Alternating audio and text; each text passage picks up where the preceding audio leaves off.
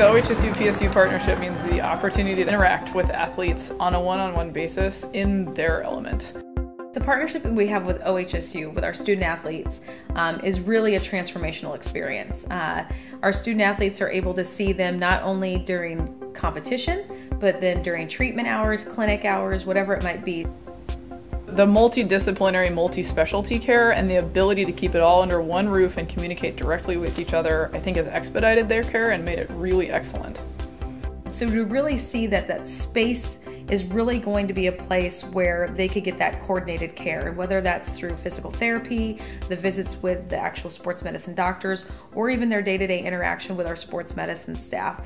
To have that all in that one location is really, really big for us. I'm so excited for the arena to be opening. I think the energy that's going to come out of that is just amazing. I mean, everybody's already so excited about it, so how could it not be? It's so much more than just an arena. You know, it's so much more than that.